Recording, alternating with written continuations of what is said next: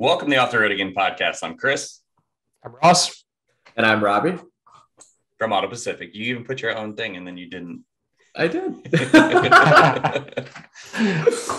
is our podcast about anything and everything off-road. We're going to actually talk about things that we drove on asphalt for a little bit today. Actually, I drove some off-road. I drove a lot of off-road stuff on asphalt too, but completely beside the point. We're still socially distant. I'm in Kansas City. Ross is in Connecticut. And Robby from Auto Pacific is in Wisconsin. How specific do you want? Do you want Milwaukee? Like, do you want to get even weirder? What are your GPS coordinates? It is 0.333. No, that's perfect. That would be really 38 parallel. I should know that, actually. I should like get that tattooed or something. You need Milwaukee's GPS tattooed.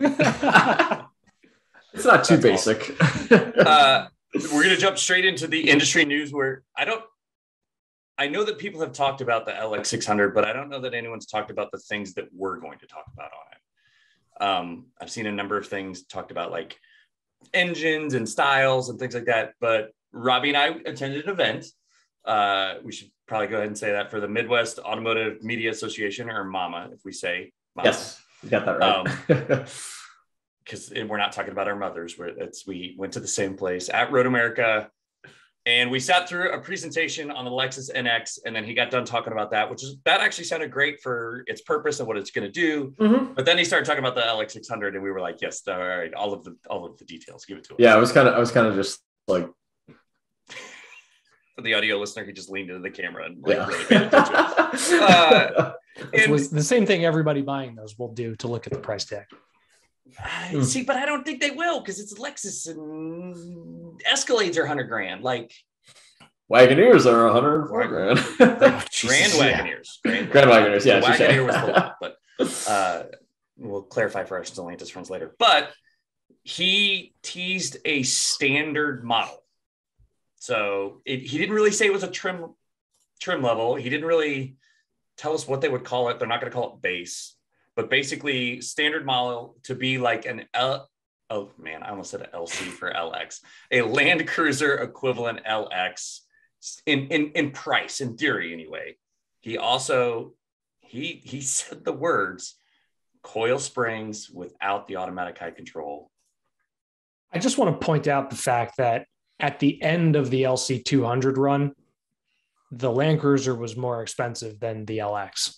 And Robby, were we talking about the other day? We were actually, and I was actually going to look up the price, but yeah, I was writing about the LX600 the other day, and the starting price for a 2021 Land Cruiser was, I think it was actually the exact same as just the base LX that's on sale right now, which is interesting because I mean the Land Cruiser for quite a while used to be like substantially cheaper than the Lexus, but now I think they're both right at about like $90,000 or something like that. Lord. So metal springs, not the adjustable height stuff that was driving Land Cruiser guys nuts anyways. Like that's what we wanted, right? The wheel size, you're right, exactly. It's less stuff to go wrong. The wheel size is possibly or probably going to be an 18-inch wheel on this trim. I think all the other ones so small. Well, the other ones were like 20s or 22s. Like it's just the world we live in. 18s have been 200s forever now. Like even the 100 series was up to an 18, wasn't it? That beats me. I don't know. I thought because mine was 16s, but you can definitely fit 17s on 100. Yeah. Anyway, so they're saying probably 18-inch, and then after that, it's basically going to be the exact same inside as every other Lexus. So they're going to make the inside really nice. It made me immediately start thinking about the market for Land Cruiser 300 series front end swaps to LX 600 front end swaps.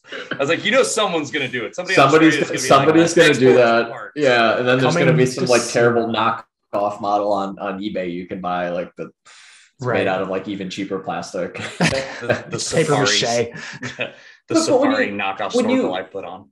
When you look at the new LX 600 though, compared to the current LX, like the grille is not that different.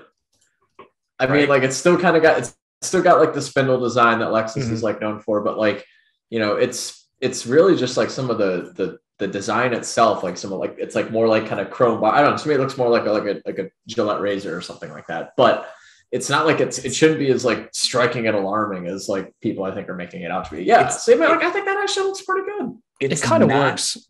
It's not as terrible as just like the blacked out Predator. Like it's still the overall shape. Like it's got the angles in and the angles out, but like could we just make a couple of them black? The F Sport. Do you see the F Sport where it is? Oh, it looks so good. It looks good. It actually genuinely looks good. Hold on, I gotta find that front end now. Well, I think what they did well with the LX though is like if you like look at that picture we were just talking about, you've got the chrome spindle that goes like that, but I'm so glad they didn't extend that outward into like the air, like to the sides above like the fog lamps or where the fog lamps would be. You guys can tell me if this is wrong. See what you got. Yeah. Right? That's it. That's it. Oh, that looks great. Good. Yeah, that looks really good. Freaking Land Cruiser. That's what they're hoping for. I would just take those side running boards off and drop down 2 inches smaller wheel size and call it a day. I wonder how integrated that is into the fender there. Yeah, it's hard to tell. Because that was every on the 80 series. Like if you had the running boards, you had to have the integrated instead of there's probably so the front mud flap would integrate into the sidebar, but if you took the side step off, you could replace that front shorter mud flap that integrated with a full front one. So I wonder if there's a different version that could absolutely be applied there. So we're still talking about crazy expensive SUVs, but for people that are like, there's no more Linkers. Well, yeah, there's no more name, but there's going to be a vehicle of the similar persuasion. And it's the Lexus is getting the same twin turbo V6, right? That's twin turbo 3.5 V6, which makes quite a bit of horsepower, and it's going to be a lot more efficient too. Yeah, and a lot of torque. So the thing that came up on Farah's podcast this week is the durability, because if you wanted a vehicle that could go the most miles of pretty much anything on sale, you bought one of the Toyota, the 4.7 or the 5.7. And now the question is like, the block can probably do it, go 500,000 or 1 million miles, but can like the turbos do it? So it'll be interesting to see like what's a 400,000 mile LC 600 look like? Yeah. Does the turbo? Yeah, that's the LC LX 600. Sorry, that's a really good question. Yeah, I feel like that's probably the only really way to gauge how long these. I mean, and that engine in the LS 600H X LS, the big luxury yacht. Yes. But like that, I mean, that engine hasn't even been around like too long, so that'll be kind of the time to test of it, I guess. Well, like from here on out. Has Ford been replacing turbos and EcoBoost engines? They kind of were early on. Like I've known 2 people for sure that have had their turbos go out in their EcoBoost Ford products like at under 50,000 miles. Okay. Twin turbo EcoBoost or single turbo EcoBoost? One of them was a 2012 Ford F-150. Okay, so twin turbo. So that was I believe that was the twin turbo. That's early, the first year of it, isn't it? That was the first year of that. Yeah. Okay, so we can ignore that. First model year doesn't count. And then the other one was a Link. The other one was a Lincoln MK. God, what the hell was it? It was one of their crossovers, not the one that's based on the Ford Edge, but the one that's based on the Flex.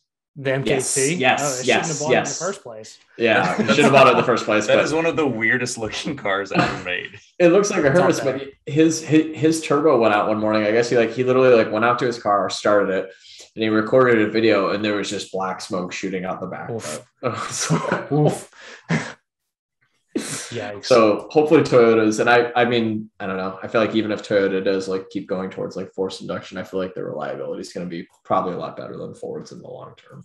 It's not MKC. I can't find what that thing is called right now. I think it's the MKT. It wasn't the X. I thought it was the T. Like not the truck, obviously, but like yes, it is the T. It is the T. The T is the one that looks like a beluga whale. Right. That's what he's talking about. Oh yeah. Not ideal. Anyways, we'll see what happens. So is there anything else that was of exciting news in LC 600 LX 600 land? No, not really. There was a lot of, he said that, I have a slide. I took a ton of pictures during the Grand Cherokee presentation, didn't take as many as I should have during the LX. So it still gets, all of them, I guess, are getting Lexus Safety System Plus. They're all getting a new Lexus Interface Multimedia, body on frame, 10-speed transmission, full-time four-wheel drive with a locking center diff. And then it says full suite of off-road chassis electronics. I'm assuming that's like the trail turn assist stuff. I was going to say wheel and KDSS and that kind of stuff. Yeah. But engine 3.5 twin turbo V6, 409 horsepower, 479 torque. That 10-speed automatic too, I believe. Yeah. That 10-speed automatic. And it weighs like 400 pounds less than the old one. Yeah. There was something about lightweight steel that they put places and. We'll probably learn more about it and like get the pricing of it later this year because it's supposed to arrive, I think, in Q1 of next year. And I'm excited to drive it.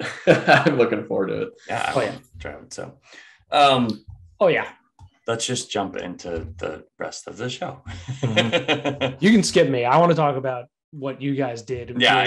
What you drove. I'm realizing based on time, like we're gonna. So Robby and I went to Road America. The Midwest Mama, when they hold these events, it's not always at Road America. Mama holds the sorry. You'll get used to it, Ross. It'll be fine. I know. You got to let me be childish for a few minutes, though. But and this is where I am complete noob. I've never driven on a track before. Like, I've done some autocross. Oh, well, I should say never. Like, I did laps on Ford's like handling course up in Dearborn, but that was like only with Focus ST, Fiesta ST, Fiesta EcoBoost. Oh, that's so much fun. Right. And it was an absolute, I was giddy the whole time, but like it's a handling course. There was no speed involved in it. Like, I think we were topping out at like 60 because we were supposed to keep it at 35 and nobody kept it at 35. Of course. So, and that's why when the track worker yelled at me, I said sorry 1,000 times, even though it wasn't me that he was supposed to be yelling at. There was somebody else who did something way worse, which we're not going to get into. I almost killed somebody, but you almost killed somebody. No, somebody else turned a Fiesta into like a tripod and almost killed a track worker. And like Christ, the guy who was yelling at people thought I did it, and so I immediately apologized because I thought I was getting yelled at for going faster at 35 miles an hour.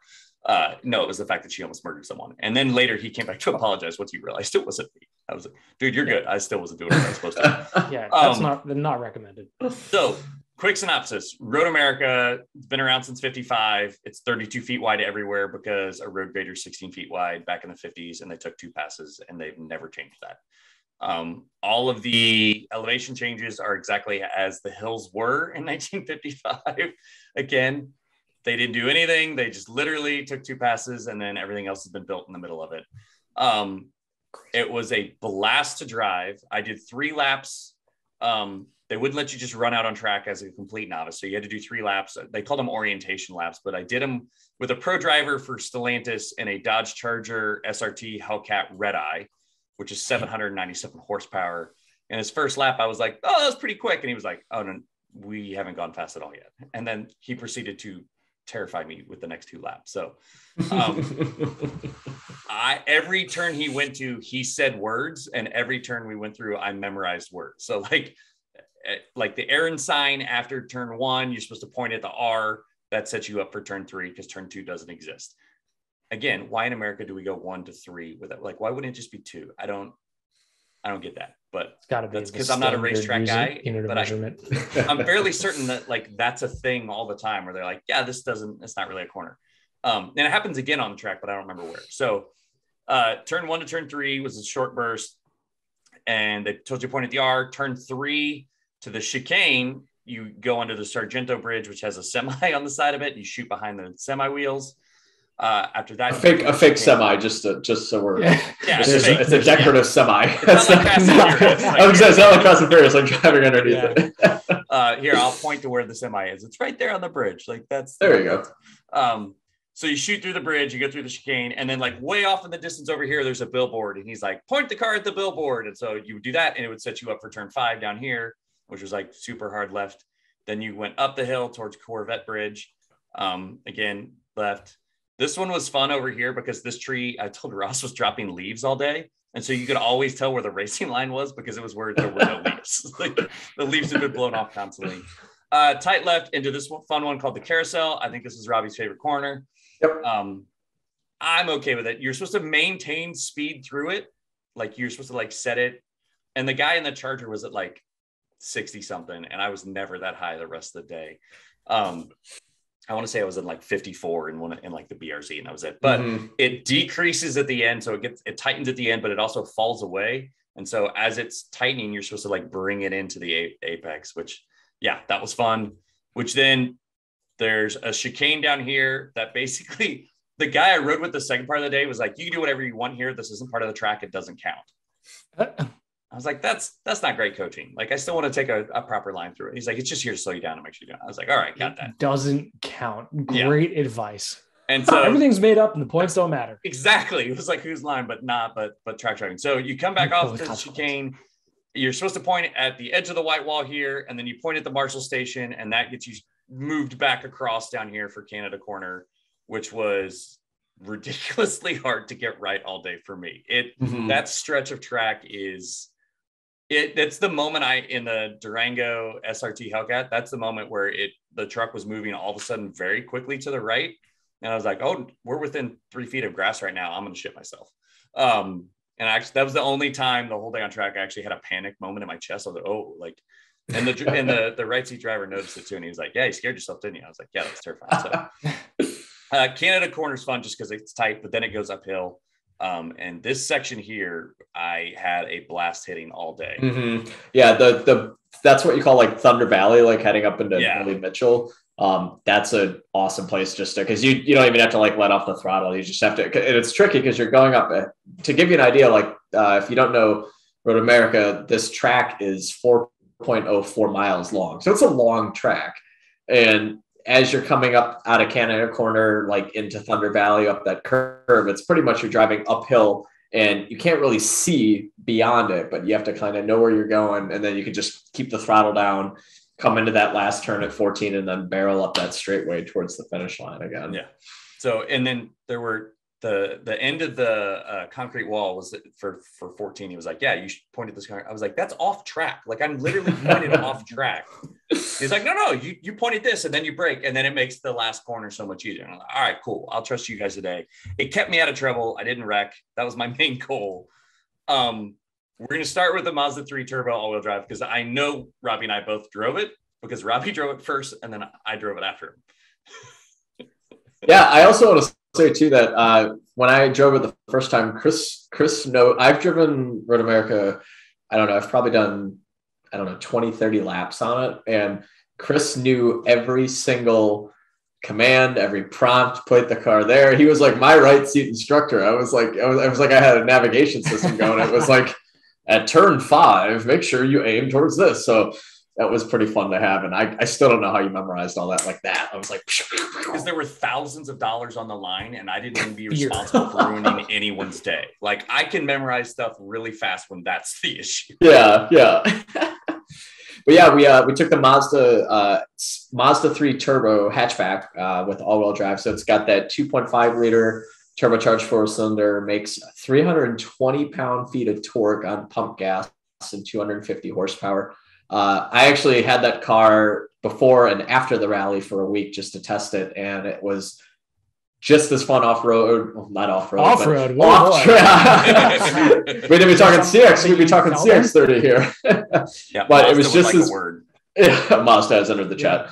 But it was just as fun on the track as it was on the streets. And what's so great about that car is that, and the Miata, which was that's a orgasmic driving experience in itself. But the Mazda 3 is so, the steering is so precise, turn-in is so just sharp and accurate. It's just you just point that car on the nose of it where you want it to go, you floor it, and there's a tiny bit of like turbo lag, not too much, but once you really get up there in the RPMs and the power band, it's just, the car loves to go forward, and that all-wheel drive just holds it planted. It's such an enjoyable car to drive. I just wish they offered it with a manual. They don't offer it with a manual anymore. That would be the like home run of all home runs. Yeah. Mazda interior, turbo, that much power, and a stick, all-wheel drive. Subaru would be absolutely crushed. Exactly. And you can get a 6-speed with the non-turbo version and front-wheel drive. But yeah, I mean, because like the Mazda 3, I mean, you look at like the Veloster, the GTI, the Golf R, the Civic Type R. I mean, the Mazda 3 turbo hatch is such like a gentleman's like tuner. It's just like a nice, like proper modern adults like hot hatch. And I mean, without 3 pedals, it's a hoot to drive. And I just, I'd give a kidney to have a 3rd pedal in that car. It's so good. And you fit your road bike in it. That's true. Yeah. And that's the beauty of a hatchback. I actually, at this event, we actually did a thing called 4 Miles of Fitness that Kia sponsored. And we were able to, after our first day, we were able to ride around the track on our bikes or run it or walk it. And my old vintage Panasonic road bike fit perfectly in that Mazda. Easier, you know what? It was easier to fit a road bike in the Mazda 3 hatch than it was the CX-9. That's, just to give you a kind of a comparison. Yeah. I will also say that I rode in the front passenger seat at 6'4" with the road bike behind me. Mm-hmm. I won't use the comfortable word, but I did fit. Yeah. Just long enough to have some fries and watch some airplanes land. But it was it's an excellent car, and I'm so glad that both of us were able to actually take it out on the track. Yeah, and it was fun. Robby apexes early, I apex late, which is why at the end of his lap, I was like, "Hey, can I drive now?" Just because like I felt like the feeling I was getting is that there was much more weight in his corners, because of how early we're entering. So it was just, I like to attack them early. Just get in there and, floor coming out. And they were also like, never touch a single rumble strip. So we couldn't really attack the corners, because every time they're like, if you hit this rumble strip, you're getting thrown over there. So don't hit the rumble strip. So that's a fun way to end your day. Right. So that I enjoyed driving the Mazda mainly because I drove it with Robby. The car I absolutely adored was the BRZ, the new BRZ. That was the first one you brought up to me after the trip. Fucking rocks. Yeah, that car is, they did such a good job, like just executing it. It's so balanced. It's so nimble. And the one we had the automatic. It wasn't even the manual. Really? And the automatic, and I didn't even use the paddle shifters when I took the BRZ on the track. And it was fine. It was such an enjoyable little car. You could just drive the hell out of it. It was a great time. I did use the sport button. Yep, so me too. It did tend to, it didn't rev hang, but like it stayed in power bands. There is a track button. I did not use it because track button turns off traction control on a car I'm unfamiliar with, on a track I'm not super familiar with. It was also raining too, a little bit. Oh, really? Yeah, it did start to sprinkle, but I drove it earlier in the day. But like the BRZ was the first car that I got in on the track, and after riding the Charger, and I didn't immediately notice that I was missing 500 horsepower because it was peppy's not the right phrase. It's not underpowered anymore. Like it's just balanced. It's just balanced. The amount they have the chassis. That chassis is so tuned in, and I mean, I love the BRZ, and the fact, what makes it so great is that car costs less than $28,000. Yeah, I mean, you have premium, and it's still there. Yeah, you have a perfectly track capable car for less than $30,000 that you can drive around every day. I mean, that was such a fun car to drive. And the other thing is, at 6'4" with a helmet, I comfortably sat in the BRZ. I could not get in the Miata. Yeah, the Miata was a little tricky. I feel like I was able to get it, and oh man, I did nasty things driving that car. That was the seat does not lower enough for me, but that's why there's the tall man mod. Yeah, that takes the roof off. That's one of them. Yeah, and you drop the seat. That's the other. That's the other one. Yeah, I've heard about that. Which they don't want you to take the roof off and then go drive on a racetrack. No, well, you gotta have a roll cage. Clears the broomstick test, then yes, the roof can go off. But at your height, it ain't working. And so, now I understand why you bought a Miata, Ross, and why I am struggling that I don't have a Miata. I think the lesson of the story that Chris and I, walked away from that day is that, you have Mazda 3 hatch turbo, the BRZ, the Miata, all of them have under 300 horsepower, and they are perfect to drive on the track. You do not need all that. They're just such great little basic fun cars. You actually drive them instead of just try to contain them. Yeah. Like the cars that weigh 4,000 pounds. Exactly. The straights are long. Like there's room to like rev them out. And it was still like, I wasn't sitting there going like I wasn't trying to I was like, where are we going next? Cause I'm getting to the next corner quickly. Like front straight of Lime Rock is a hell of a lot shorter than the straights of Road America, and an NC Miata will do 110 on the front straight. That's not slow. Man. That's when I got the Miata up to. I got up to about $110, $112 on that second straight. Yeah. And multiply it by like 10 to 20%. And that's how fast you feel like you're going. So I don't know. People who don't get it never will, and will continually say it's slow, dude, but it's so much fun. I was laughing just from having so much fun driving, just flooring it and throwing through all the gears, just having I know, like, you don't want to, beat on a car, obviously, but like, oh man, I miss show it who's boss. There was an Alpha Quadrifoglio there, and it only lasted 3 laps before Robby and I were both in the pit lane or the paddock when it came back in, and we watched the guy bring it to a halt, and a puff of brake dust came out of the front caliper when he parked it. Yes. And they were like, that one's done on track. Yeah. And I took it out on the street a couple hours later. And I mean, the Giulia Quadrifoglio is it's a gorgeous car. It is intoxicatingly to drive. It sounds like a pissed off angry Hornet. But yeah, I was surprised that the brakes didn't hold up that long. Whereas the Mazda 3, you and I drove it very, very hard. Other people drove it. And for the 4 or 5 days I had the car after the event, the brakes were completely fine. I want to give them benefit of the doubt for something like that, because I mean, did anybody inspect the condition of that car before it got there? Yes, they probably should have. But had it been, how many miles were on it? Had it been in the hands of journalists for 6 or 8 months, without them changing the pads or touching anything, checking the fluid. So I don't know. That's disappointing. But anyways, I want to hear about some off-roady stuff. So that's what the show's all about.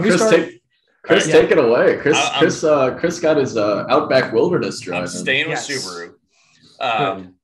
This thing, like, we've had Robby on and talked about it. Who else has talked about it?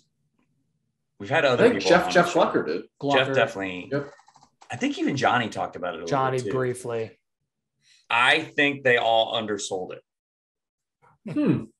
Well, I don't think Robby undersold it. Robby's definitely always been a fan. So there was an off-road course that had it had one uphill that was just kind of a table cross and down. You could use the descent control. There was another one where you went up, and on the other side, it was some fairly decent sized rocks.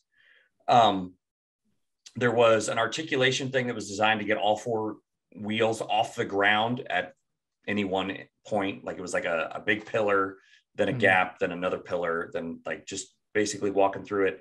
There was a mud puddle. There was some, I call them whoops in my notes, but like they weren't desert whoops. They were just kind of like maybe a 6-foot gap in between them. Like somebody went way too fucking fast through those and dug in the front lower valance of the car and kind of popped some trim pieces out. And so by the time I got to it, it had been through the course a number of times. The Subaru rep, Dominic, was very, very nice to talk. He rode with me and I wanted him to. I was like, tell me about the car. Like it was very much kind of I don't want to say like it's East Coast off-roading, but it was like, it was wet and muddy and there were a lot of rocks.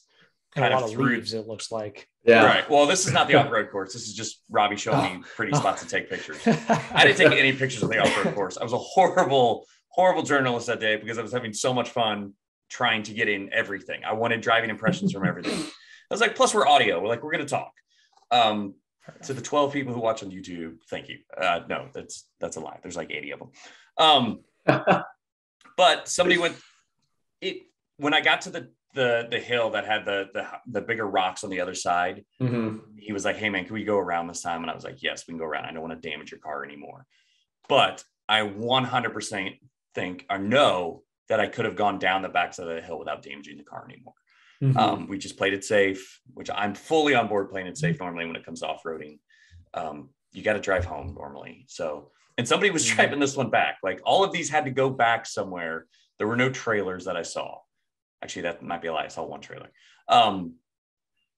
But so the kind of the features of it, like it's the Turbo 4, very gutsy. It had a little bit of a twitchy accelerator when they're Stellantis had some guys from Jeep Jamboree come out to like spot us on some of the harder sections of rock, and they did find some sections of rocks in the woods. I have a video of the TRX trying to get through that in the woods and the rocks, and it's already on my Instagram. I'll share it again to the podcast channel. The TRX does not belong in the woods. Johnny already told a story following the Rivians. It doesn't belong in the woods. Like it was just ridiculous. But this car was great in the woods. It was fantastic. It rode comfortably. The engine's great. They did re-gear it to help with torque. And then the one thing that the rep Dominic pointed out, was that X mode stays on longer. So X mode is like the holy fuck, we're in the worst terrain ever. Snow, sand, mud, whatever it is. And there were options on the touchscreen. You could say, no, I'm in snow. No, I'm in mud. And normally in like the Ascents and the Imprezas, when you're in X mode, it's really just to get you unstuck. Well, in the Outback Wilderness, it stays on longer and at higher speeds. So there was a stretch where eventually I actually got to accelerate. I felt like I puttered around the off-road course because there were fairly decent sized rocks everywhere and I didn't want to break anything. Even in my own stuff, I would have gone this pace. Like it's not desert running. It was definitely not like out West where you're running on gravel roads. It was very technical. And it wasn't like overly technical. It was just like, pay attention to what you're doing. Don't fuck shit up. And so there was one time where I could like burst with the X mode. And he was like, see, this is the speed. We were up to like 35 miles an hour. He's like, this point, it would have kicked off at 15. So it was still in X mode. It lasted. I love the Geolanders. I love the Yokohamas on it. I didn't really, the articulation one where you kind of went across the thing. I had at one point all 4 wheels in the air and it just moved right through it. And the 392 Wrangler, I like was ramping stuff. I couldn't get the lockers to engage on the 392 Wrangler when I got there, which was kind of weird. They do that. Yeah. I didn't say that, but that isn't kind of a known entity. So I did ask him, because it's not every day that I get to talk to somebody who's the director of communications for Subaru North America about Crosstreks. And I was like, why do we not have a turbo on the Crosstrek? And it was the most Japanese answer I've ever heard, because when Subaru North America said to Subaru Japan, or I guess you should just say to Subaru, why don't we have a turbo on the Crosstrek? Their response was, why? We sell all of them that we can make. Yeah, that's a very, I would say it's a very like industry appropriate answer. So just because we want them as enthusiasts doesn't mean we're going to get it.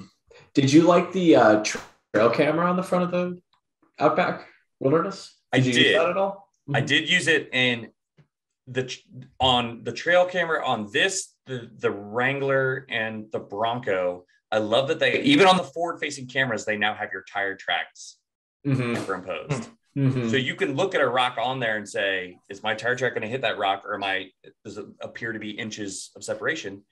If there is inches of separation, you're not going to hit it. In my short experience, I don't want to have somebody text me later and be like, homie, I just crashed my car because you said I would. Legally, it's not legal advice here. Like, my only trail camera, I like the seats. Everything is like wipeable. The headliner's black, so you can throw crap in it. If you hit the headliner, you're not going to make a mark. Like, it felt like a nice cave. It was kind of a wet, rainy day, and so it was just like this warm little cocoon and it was great. Those things kind of rule. I mean, they're just so good at everything, Like, I think people and this is just a blanket statement I'm throwing out there, but they over project what they anticipate themselves doing, whether it's, you know, track or off-road. And this is, I know we've talked about this like to no end, but the Outback Wilderness is the right off-roader for 95% of off-roaders, the same way Ridgeline is the right pickup for 95% of pickup buyers. 100%. I 200% agree with you on that. Because like some of those other vehicles we were off-roading at the off-road course, you know, I like how Chris put it. It's like the TRX does not belong in the woods, because it doesn't. No, the TRX doesn't belong. It's fun and it's dumb, but we don't need that. And even like Ford had their new Raptor there. There's the Bronco. There was a 4Runner Trail, I believe. And like, yeah, those were all, you know, they did a great job going through the off-road course, but guess what? The Subaru was fine and it did it perfectly. That's literally all you need. Yeah. Like, the only obstacle I didn't do was out of courtesy. Right. Yeah. And even then, I still think I would have handled it just fine. But I'd love to run one of those things up Black Bear Pass. So, hey, Subaru, if you're listening, let's freaking do it.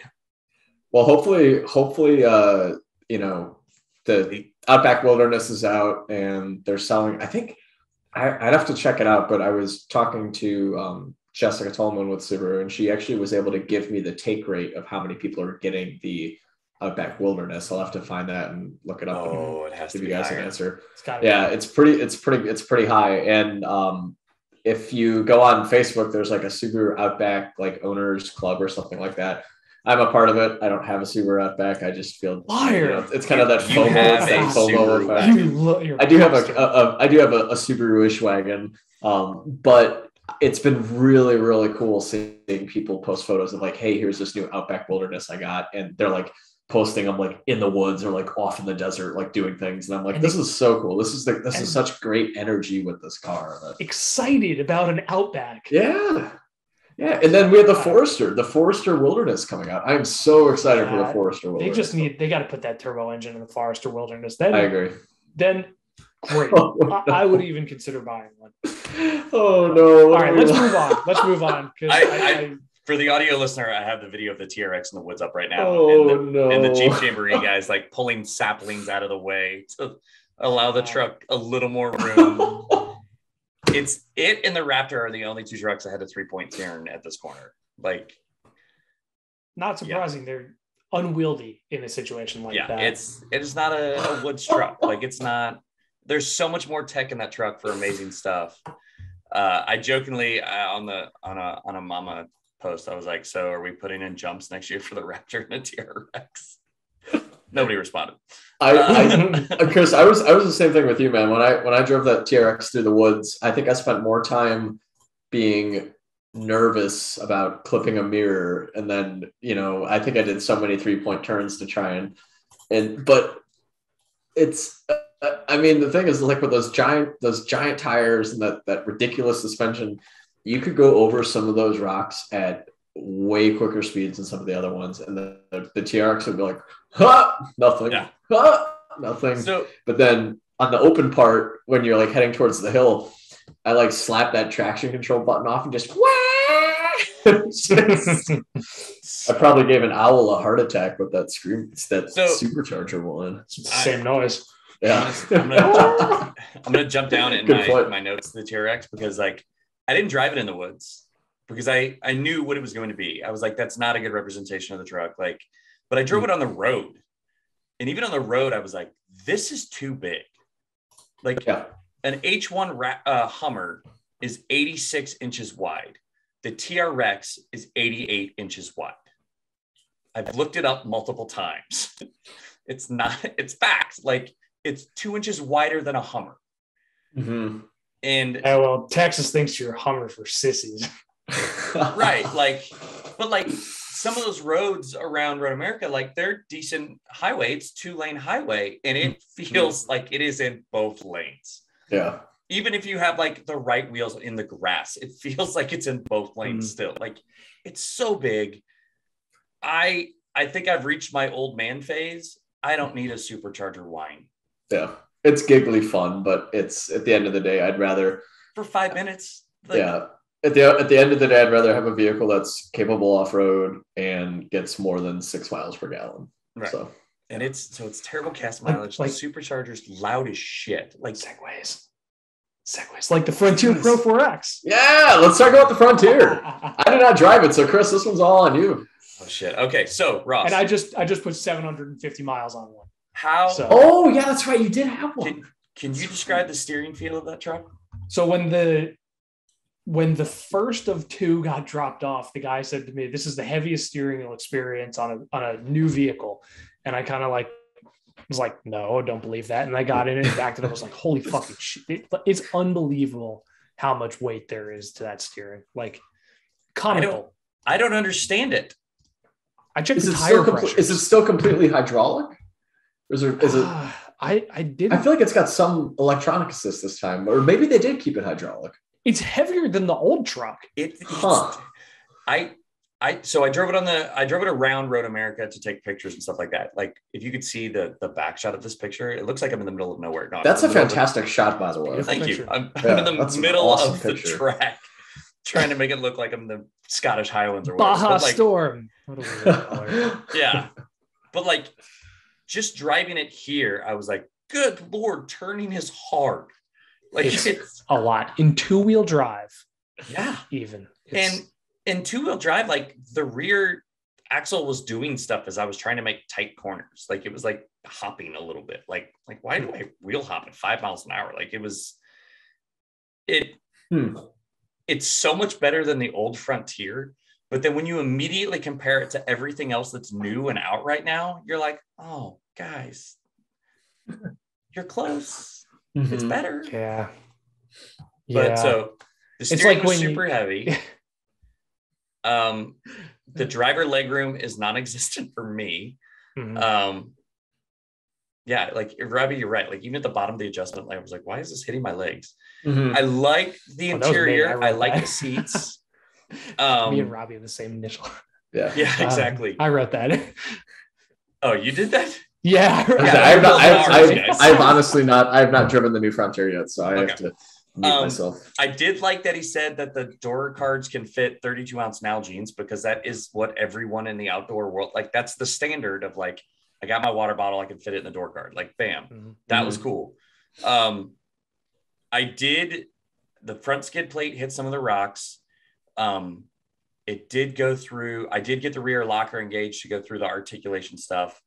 I could never really get the downhill, the descent control to work correctly. I got it on and it would just flash at me. And I was like, all right, sense the hill. And then it would go solid for doing that, right? Mm-hmm. And it would never just stay on. You were in 4 low? Yes. And it did? Huh, that's weird. Yeah. So that might just have been, that's definitely user error is where I'm attributing it to because clearly I don't understand exactly how it's supposed to work in that truck. So I like the interior. It looked like it was really easy to wipe down. The 4-low shifting was great. The forward facing camera. So when you turn it on to 4-low, it automatically turns on, right? Well, when you're in 4-high, you're like, hey, I want this. I was like, oh, I couldn't figure it out. And then the rep showed me the button and I was like, I'm dumb as shit. It's literally a button just below the multimedia system that says camera. So I guess I can't. That's a really good feature. That's a really nice feature though, that it comes on when you're 4-low automatically. I wish more vehicles had something like that. But then I want to know who their camera supplier is because the resolution, again, I'm hopping out of all of these things as we're going throughout the day. It's appalling the resolution on their camera. Backup camera too, dude. I took multiple pictures of it and was like, I think I wrote a comment at one point about it being like N60. No, I wrote. It looked 8-bit. PS2 and everybody else is on PS5. Did you think it was worse than because I think the Subaru Outback Wilderness's forward trail cam has really poor resolution, unfortunately. Do you feel like it was worse than that? Subaru, the Subaru was better than this. This was by far. This was like looking at Gran Turismo 2 when the rest of us are playing Forza Horizon, whatever number we're on now, 4 or 5. Oh, that's a shame. Yeah, I think we're on 5. I think it's 5. You're right. But like, it's a good truck though. It's just the steering's heavy. It's I don't want to just like, and in this image, you can see nothing's hanging below the frame. I did scrape the frame. Like I didn't hurt any components. Like that is a drag over the top of stuff. It's just a good truck. It's like they made it feel like a truck and not a gimmick, which is so easy to get carried away with these days. But yeah, I liked it. That's a great way to put it, Russ. Yeah. It's not a money grab. They were definitely trying to like build a truck. I want to go back to 392 Wrangler. Yes. I'm trying to find my image. Chris, when you held your finger up just then, it blurted out. It was Did it really? So much with a fist. Fear me. Didn't I not put? Oh, I know where I put it. It's in the other Google Drive. I'm excited to get my hands on a Frontier. I'm supposed to get one in December, so I'm hoping I can either take it like cross country skiing or camping or something like that, or if we have snow, maybe do a little donut making or something. But you just volunteered yourself to come back on the show and talk about it. Since by then all three of us will have had time with it. That'll be fun to compare. Yeah. Compare notes. All right. That's so a good truck. 392 Wrangler. I like it a lot. This is from Larry. Sent me an image. It's me coming down the rockier sections here, which you can't see the rocks because they're under the truck. Those were some big boulders. Yeah, they were good size. So my favorite part of this truck was I literally just putted around and like would just blip the accelerator whenever I had to roll over something, and it was just like, all right, cool. Like it literally was in I think it's always in 4 auto. It is full-time 4-wheel drive. Yeah. It was great. Like I drove it around the property a little bit. I took some pictures in the woods with the leaves again, and then drove it. I was the first one. Like we got to the off-road course, and you know when they're like the stores open on like Black Friday or whatever, and people rush in. I sped walked to this. Chris was shoving people over for that $200 TV. Yeah, I did not run, but I definitely sped walk towards this vehicle. And that's why it's clean in this picture, because I know every other picture after this was after I drove it. Like, because around the corner of this was a mud puddle, and they put photographers near the mud puddle. And so I definitely sent it water everywhere because you had to, what's it called? Hydrolock? No, it's the hood scoop is like Hydro Guide, I believe. Hydro Guide. I was thinking of the scene in Jingle All the Way when they're like fighting to get through the store. Right. So I need that turbo man. Exactly. That's exactly what it was. I did drive it. Robby showed me a fun little gravel road up the back of the property, which I basically created my own little like test loop the first day once I got done with, like, the 3 track cars. So I drove everything on the same road. This thing on the gravel this thing and the Subaru Outback were hilarious in the gravel. Like the torque and both being all-wheel drive, like I would just kind of slide and just keep going, and I had so much fun. But the suspension, I love this truck, except for the price tag. Well, that's got the 35s on it, right? An extreme. This is the extreme rebuild. Yeah. This is 83.5 is what this is. That's steep. Like that is up there. But so it's 83.5, and then you're gonna spend another $80,000 in gas as you own this thing. Because the fuel economy is terrible. I honestly have been out of touch with the Wrangler 392 since it came out, so I did not realize that's how much it cost until you said that. Wow. Speaking of the fuel economy, Chris, I have to ask, was that a typo or was that intentional in the show notes? Fuel economy with a 3? Was that like a Freudian slip, or was that? Oh no, that's just like, I made a mistake. But yeah, it's terrible. Like it's all 3 miles per gallon. Yeah, no, it's definitely more than that. But like again, it was good in the woods because it's just a Wrangler. Like so, it's small. Those tires, the rocks were not an issue. Like it went over everything super easy. It was great in the whoops. It's an amazing noise. The muffler or the exhaust button to like turn it off does work. Like you can, even at idle, it's a noticeable difference from the driver's seat when you turn on the quiet mode. I don't know why you would leave it in loud mode all the time, please. I have one complaint about the styling of it. So I love how it looks. It's very sleeper looking. I love the 35s on it. You know, I think that those bronze wheels look super good. but I wish they would have gone with different 392 badging for the hood scoop, because it looks like they yanked those right off of like the Charger or the Challenger. Like, I wish they would have done some kind of cool like retro Jeep like font or something like that, or maybe even not even had the 392 on it, like make it even more sleeper. Bronze toe hooks is also what you get. Mm-hmm. Yep, saw that. You mean bronze they toes, like to? You mean Stellantis likes parts bending for things? They do. Do very much. It's a great looking vehicle. I mean, and that shot, Chris, I'm envious of your photography skills once again, because that's a poster shot. You showed me the spot, so I did show you the spot, but I didn't take the photo. my favorite part is I put it up on my Instagram and like 17 people liked it. I'm like, what the hell? This is fucking great. But that's everything I've ever done on Instagram. So I do want to kind of focus us, because I know we're running out of time on Ross. So that truck was 80 grand. If you don't get the Extreme Recon, it's still 70 grand, right? I also drove the Bronco Wild Track Sasquatch. So I don't remember exactly what Wild Track gets you. I think I took photos in the same spot with the Bronco. That was the red one, right? Yeah, it was the red one. That thing was cool. They had the Wild Track in red. I did take it in a similar spot. This one's not as good. I don't like it now. Okay, that's better. It's at least a low angle. It has, so this was the 2.7 EcoBoost. The rear of this truck makes noise. So what? Yeah. While I was driving this truck around the property, like the back of it rattled. Like panel rattlage. Yeah, like I thought you meant like diff. No, I could feel like roof movement. Like there's noise coming from the back, squeaking, rubbing type stuff. There's none of that in the 392 Wrangler. Interesting. I did put the engine in quiet mode to suss it out, because I was like, is the engine covering this? And the 392 Wrangler had like that cloth full soft top. So follow up. Is that one of the new hard tops, or is that one of the fucked hard tops? I don't know. I didn't have a chance to clarify. It was something that I got in it, and it was the first time I'd been in a Bronco, so I wanted to experience it. So it's definitely wider than the Wrangler. There is noticeably more space between the driver and the front passenger. So the 392 Wrangler is a Rubicon. So you have the front and rear locker and the rear locker right on the switch.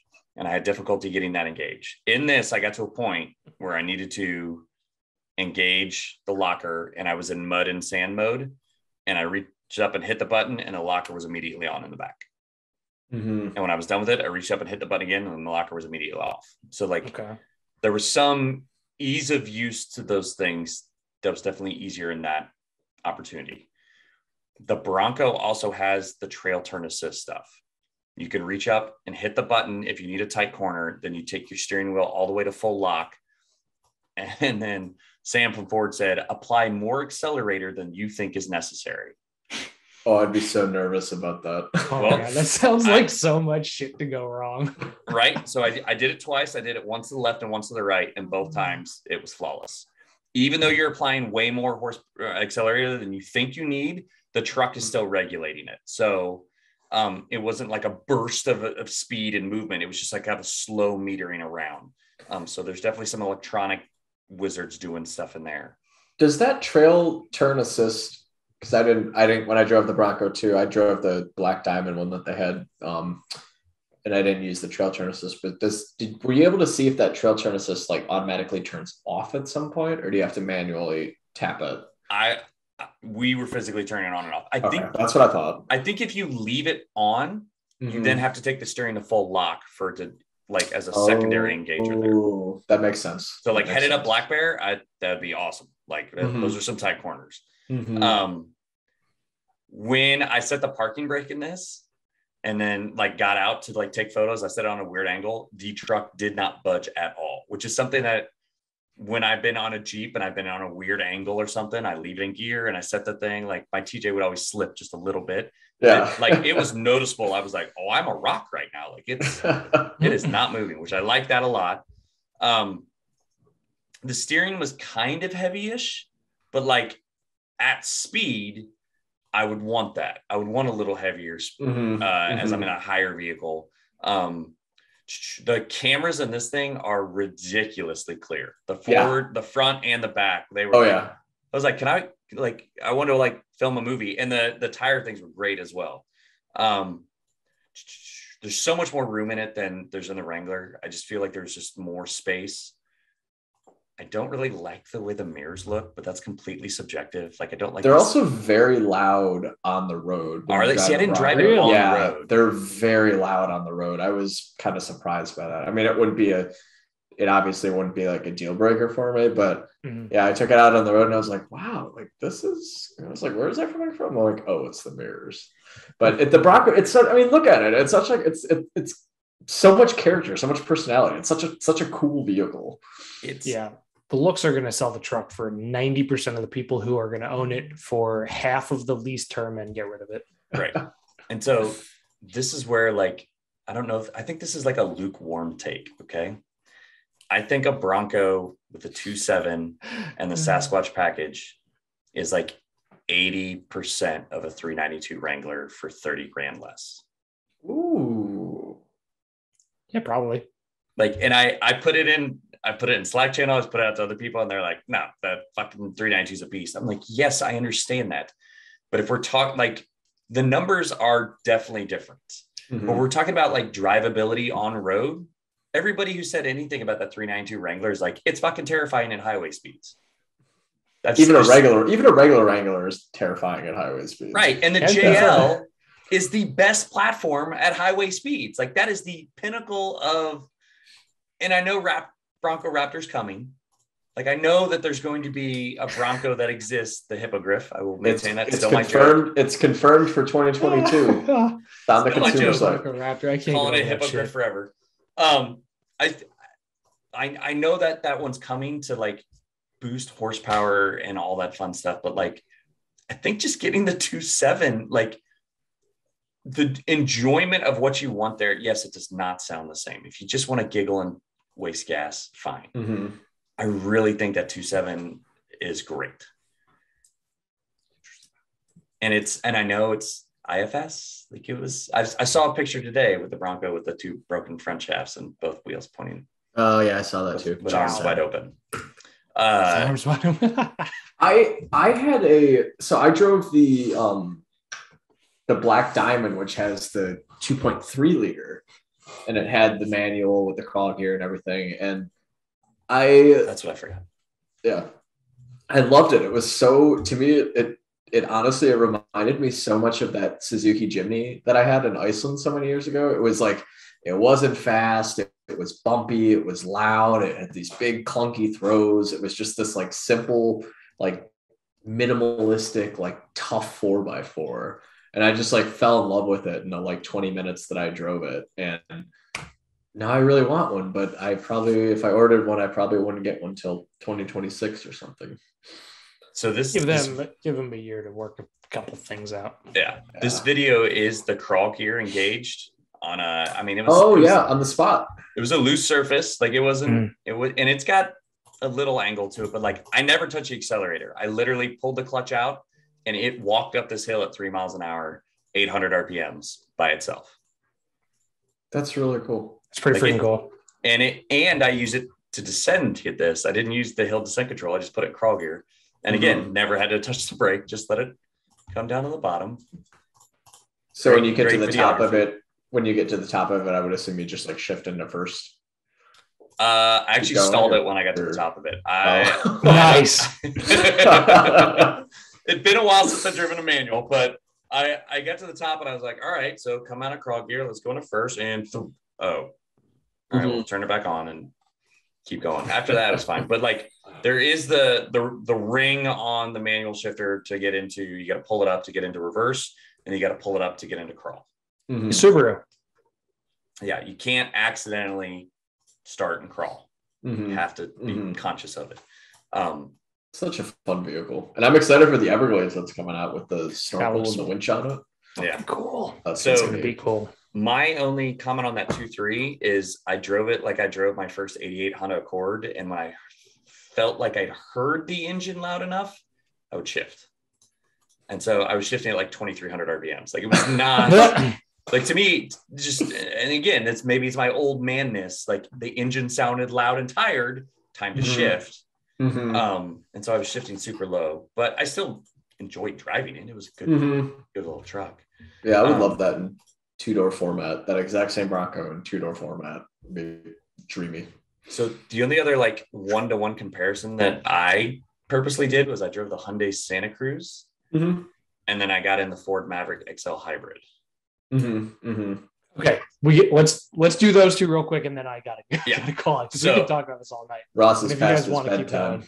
Maverick had, looking at my homework, lots of wides, like lots of width, lots of airy space inside. How physically big is the thing? I passed one in New Hampshire, like going the opposite direction and having otherwise. So Wade Thiel, who writes for a couple of different outlets, great journalist. He, if you look on his Twitter, I think, maybe it was Facebook, he posted a photo of the Maverick next to a Ford Ranger that he actually drove to the track. And I think it looked a little bit bigger. I think it's definitely longer than the Ranger. And we're talking like the previous Ranger that got discontinued like 10 years ago. It's definitely, it's small, but I don't think it's that small per se. It definitely feels like driving like that previous generation Ranger, sizing wise. And yeah, I really like the Maverick too. I was not a fan of how the interior was kind of just really cheap, but that's what makes the truck cheap. And Ford did do a good job of taking some of those plastics and adding like a little bit of a texture to it to make it look higher end. It's a great truck. I love what they're doing with it. Yeah, here you go. That's a great photo to compare it. Yeah. Oh, that's awesome, actually. So again, like it's bigger than the Santa Cruz. Like, really? It's bigger than the Santa Cruz by quite a bit. I'd say Maverick is probably. Again, I don't have the specs in front of me, but I would think that Maverick is probably a couple inches longer. Yeah. And wider. I do think the Santa Cruz is taller though. Is it? It felt like I felt like I had more headroom in the Maverick. I would, I'd have to look at the specs, but I think the Maverick has a lower floor. That would make sense. Also, I just want to point out that I love that Ranger on the left is missing its Ford badge. It's just so faded you can't see it anymore. It's still there. Is it? Yeah. Yeah. Ford's still there. That's funny. So when I drove the hybrid Maverick, I felt like I could hear everything squeak in the truck.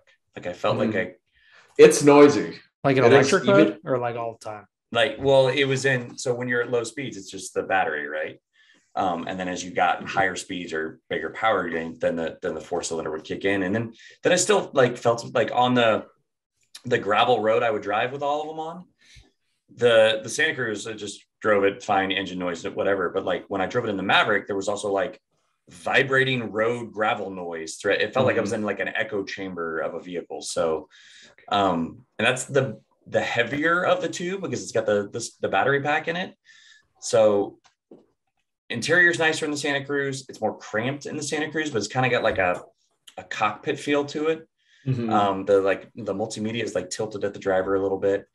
I still like Maverick quite a bit. I would like to drive like an XLT or an FX4 version of them. It's a really, really tough comparison. I've driven the Santa Cruz briefly. I'm supposed to get one in a couple of weeks. As much as I love the Maverick, I think given my own money, I think I'd spend a little bit more on the Santa Cruz just because quality is better overall. I like the way the Santa Cruz looks more. Tech's a little bit more advanced. And I don't know. I think the Santa Cruz is just a little bit more unique. What about throwing the Ridgeline into the mix?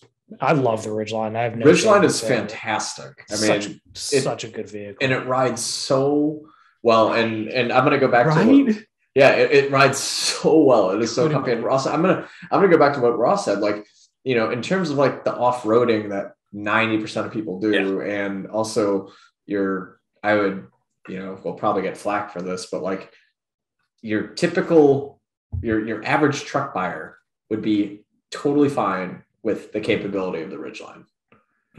It's a great truck. And I think that people who are all these like, oh, F-150, Ram 1500, these people that are so nitty gritty, like a truck is this, it has to be body on frame, it has to be all this like big block V8 and all that, whatever, Yeah. Like people need to realize that like the Ridgeline is a truck, the Santa Cruz is a truck, the Maverick is a truck. They're different trucks, but they are great at what they do.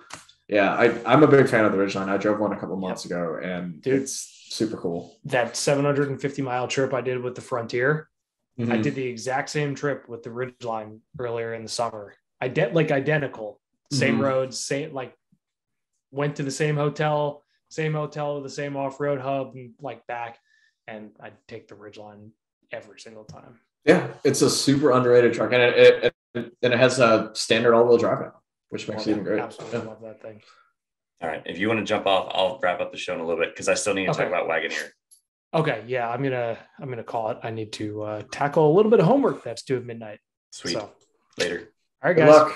Good to see you. Good luck. Y'all later. I'll still do your plugs.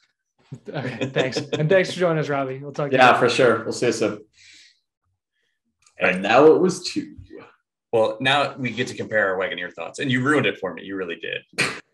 That's not true. That's let me get my Wagoneer picture. Oh, I gotta prep it first. Well, before we do Wagoneer, so you drove the Grand Cherokee L off-road, yeah? I rode in it. You rode in it. Okay. Do you have any thoughts on that? Because I didn't take it off-road, but I had it the week before you testing it. I liked it. Okay. I don't, and this is from my large family background, I don't like Grand Cherokees in particular because they're 5-seaters. I can't use it that much. So the third row made it very reasonable to me. It's only it seats 6 because you end up with second row captains and then 2 in the third row. The fam cam, I didn't know that was a thing. Oh yeah, the Pacifica. That's the Pacifica introduced it. It's such a good feature for families. So, and I don't know if you know this, but I think with fam cam, I think it actually also works at night too, so you can see night vision. So it was dark enough in the woods that it was in the night vision setting already. It was nice. An infrared style as I looked. Yeah, and you can touch each seat to zoom in on it, and then you. I didn't know that. And you can use the microphone. It's such a great feature. The Pacifica has it. Okay. So yeah. So I was completely intrigued by that. The Grand Cherokee L that we were in again had the adjustable suspension. So the same thing I ran into with the Wagoneer is you're in the highest setting, you put on a burst of speed in the Wagoneer and it's decreasing for your gun too fast. No, I'm still off road. And so the same thing happened in the Grand Cherokee L. But it was really spacious. Even behind the third row, there was still quite a bit of cargo space. That is now an option I would consider. Yeah, that's a good point about that cargo space behind the third row because some of these other SUVs, I think it's been a minute since I've been in a Telluride or a Palisade, but the cargo space with that third row up is pretty minimal. It's kind of tricky to fit even a duffel bag back there. I thought those were good. That's how little I have behind the Sequoia that I'm Telluride's great with the third row up. There's and again, feet. And again, with the Telluride, there is room, but I would definitely say Grand Cherokee L offers more cargo room behind that third row with it up. And then the great thing with the Grand Cherokee is the new Grand Cherokee L is that, you've obviously got that power folding. You just tap the button once and it drops. Yep. Same for the second row. But what's really cool is that if you go around to the passenger side or either one of the rear doors towards the second row buckets, there's actually another set of controls to power fold the third row. Okay. So you can just stand there and drop the third row without having to go. I don't know. I don't have to go to the trunk to do it. No. The Suburban I have to do. Actually, in the Sequoia, I know I can do it from the second row. I don't know if I can do it in the second row in the Suburban. I liked the Grand Cherokee when I had it. I did not like the gas mileage. No, it's terrible. It was terrible gas 16 mileage. You posted yeah, it was 16 something. But I thought it was a nice interior. It took me a while to warm up to the steering. I thought this, you got this colossal steering wheel, and I thought the steering was a little loose for my liking. But I put quite a bit of miles on it, and I did at the end of the day enjoy it. The styling I wasn't too keen on at first, but I did warm up to it. I still don't really like the look of either of the new ones, but yeah, it's subjective. Like it's just my taste. Like mm-hmm. to me, a bunch of people that'll still like it.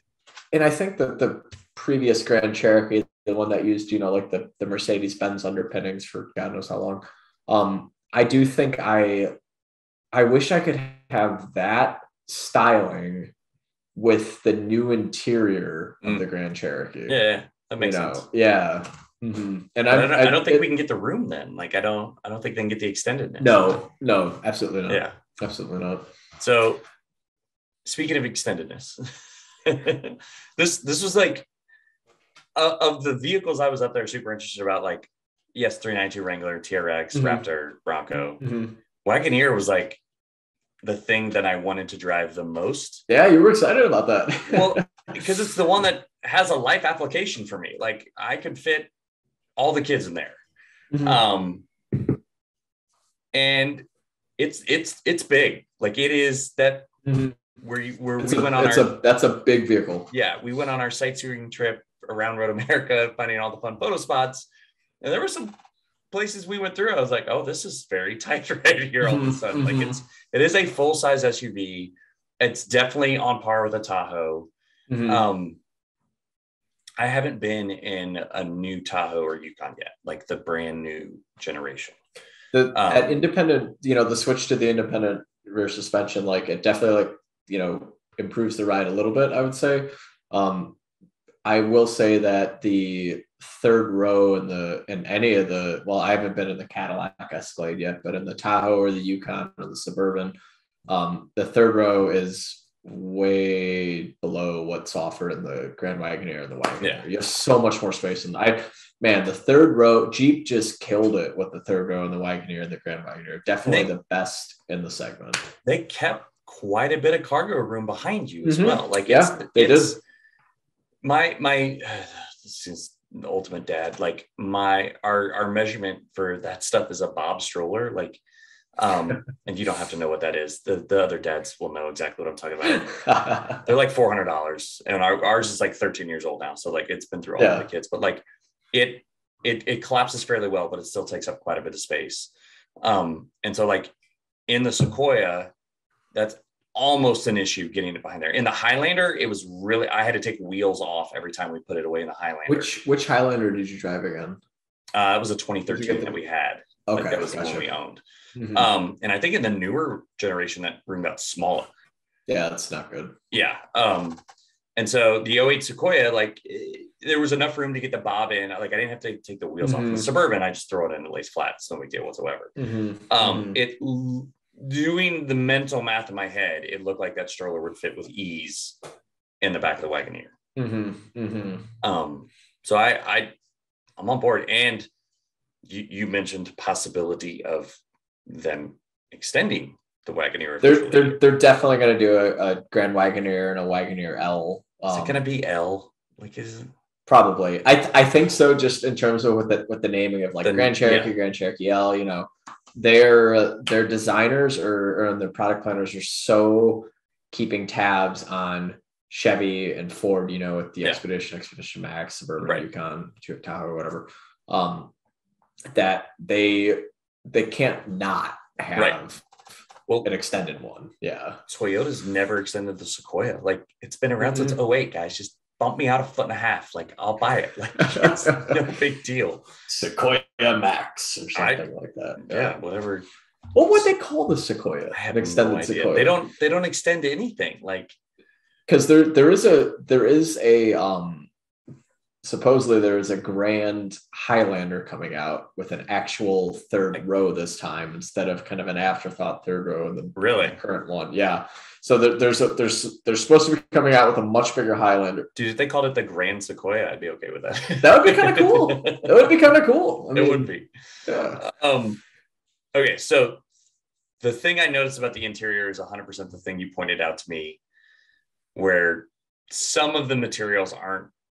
I feel like some of the materials don't match the price point. Some of the fit and finish was a little disappointing. I think it looks great. You know, it's a very modern, luxurious, very premium looking interior. There were just a few spots where, you know, when I was driving, it was like if my knee just like wedges a little bit to the right up against the knee pad, some of that plastic at the center console on the dashboard like moves quite a bit. And I was kind of like disappointed by that, which is a shame because it's a really well executed interior otherwise. And so the one I drove was, I didn't drive any of the Grand Wagoneers. I only drove the Wagoneer. And I got it dirty before we got to the off-road course, but this is after it's been through the off-road course a couple of times. This had a much smaller diameter wheel than all of the other ones. I think those are 18s, Frank? I think they're 18s. I think those are 18s, yeah.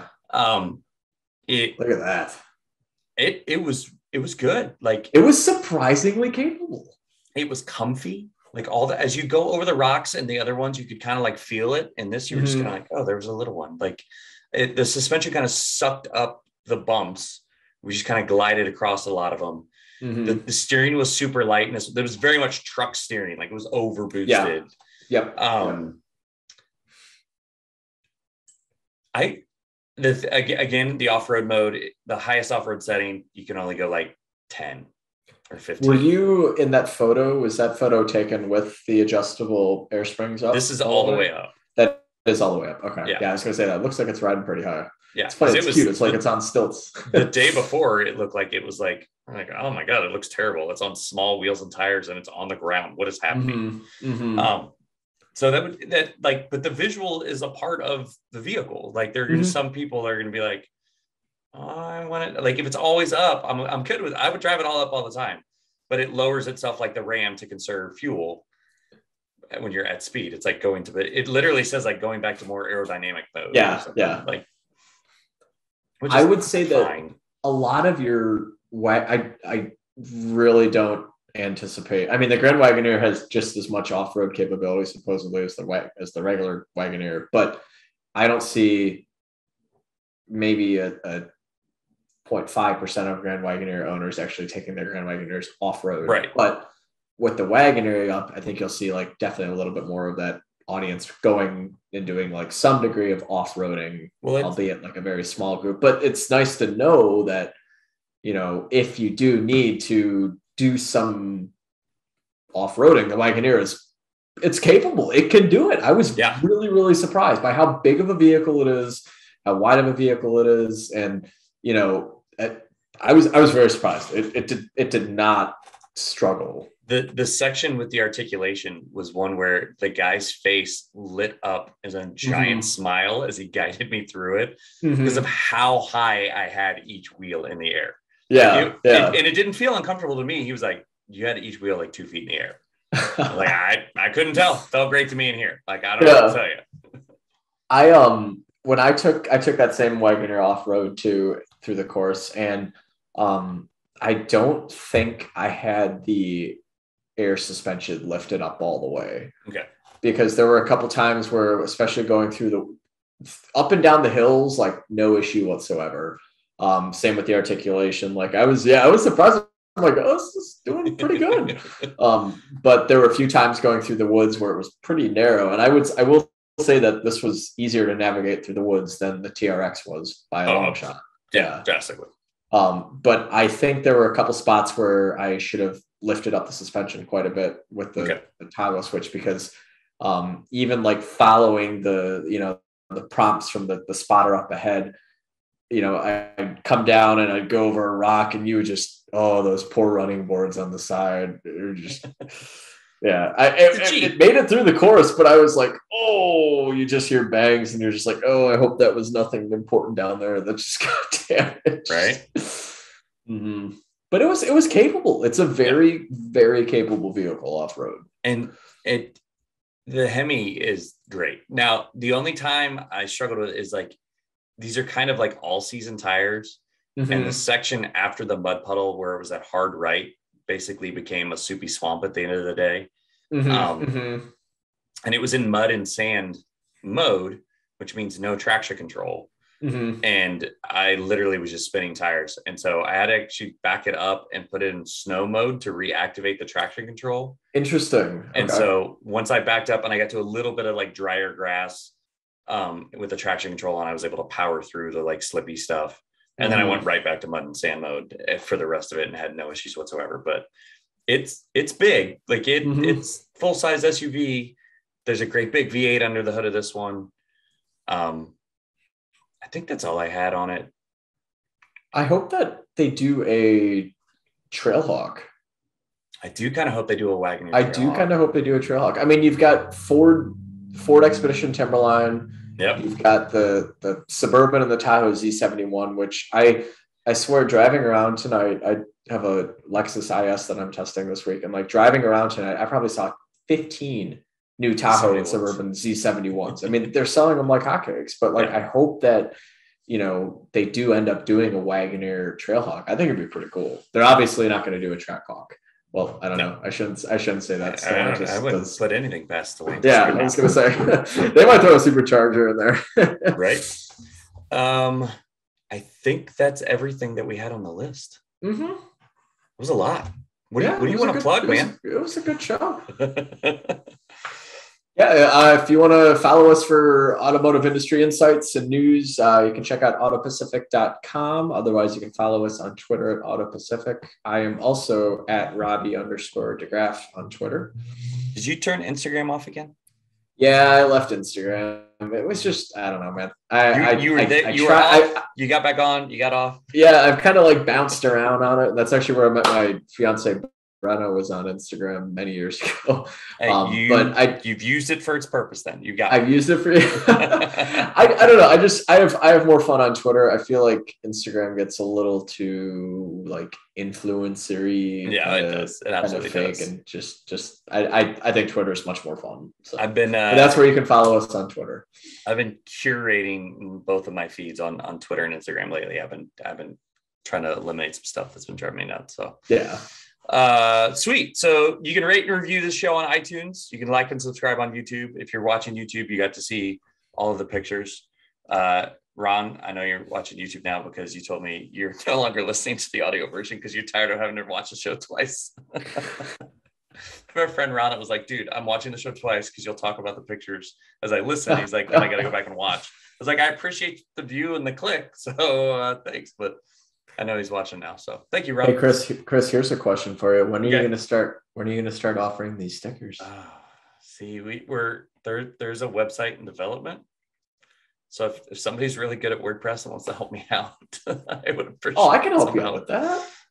Yeah, I can totally help you out with that. Yeah, I'll throw some. We'll talk about it later. So the Hooniverse on Twitter, the Real Hooniverse on Instagram. The Hooniverse podcast is back. Jeff Glucker's at like 304, 305 now recording. You can read writing on Hooniverse, UTV driver, ATV rider, everyday driver. Ross says again soon. I don't know when he's doing that or not. I should be writing some stuff up from all of this. I need to mind meld it a little better.